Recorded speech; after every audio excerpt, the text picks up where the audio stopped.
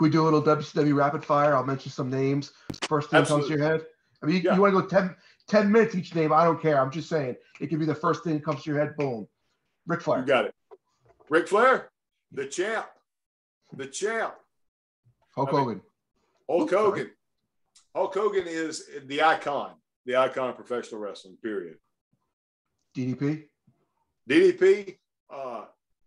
hard worker. Nobody's going to outwork DDP. Constant motivator. Yeah. Scott Steiner, intense. Just intensity personified, but a much nicer guy than anybody gives him credit for. Nice. Buff Bagwell. If you can see past the arrogance, the nicest guy in the world. And I mean that wholeheartedly. Yeah, I mean that genuinely. You know, he was extremely arrogant and very cocky, but if you saw past that and just saw that that's him being him, the nicest guy in the world.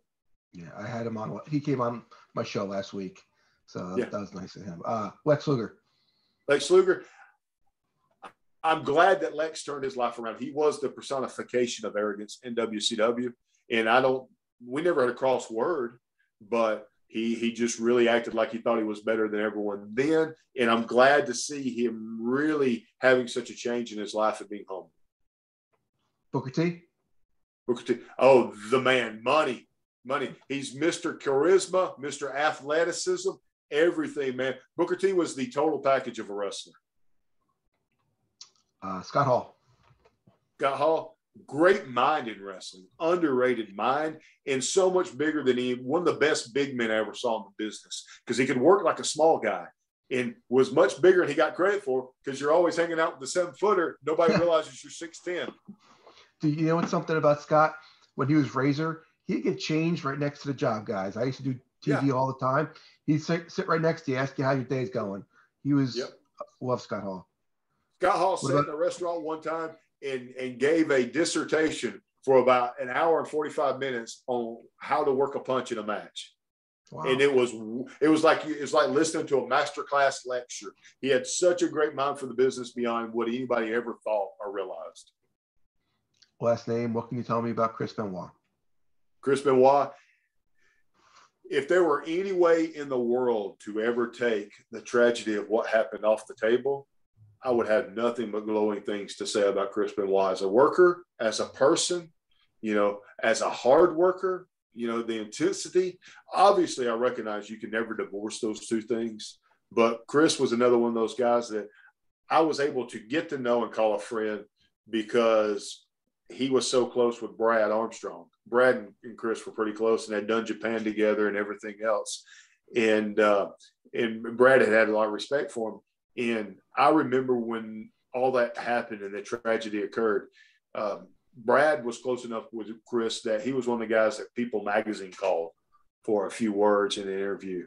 And I remember talking to Brad not long after that. Same way with Chavo, by the way. Chavo would probably feel the same way about Chris. If I'm not putting words in the mouth, but I would imagine. And Brad said to me, he said, Lash, I just can't see him that way because that's just not the Chris that I knew. Right. So I'm not denying anything, and I'm certainly not trying to dismiss the tragedy that the family has had to have gone through all of that. Man, it's so horrible, so terrible. That's just not the Chris that I knew.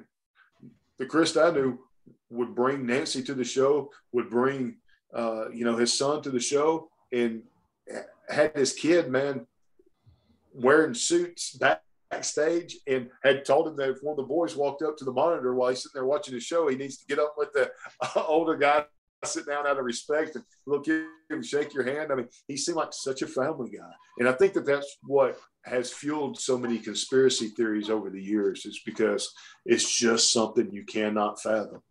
You cannot fathom. I'll say this about that whole situation. Just like we kind of glossed lightly over earlier, that there's guys in this business that have like drug issues and dependency problems and things like that, to such an extent that you go, nicest guy in the world, I love him, he's my brother, but if he OD'd tomorrow and I got that call, I'm not going to be shocked, right? Right. Because you think you know them. Right. Chris, I don't know anybody in the wrestling business that knew Chris Benoit that heard that story and go, no, that can't be right. That doesn't check out. What? No, what? It's so hard to wrap your mind around. So hard.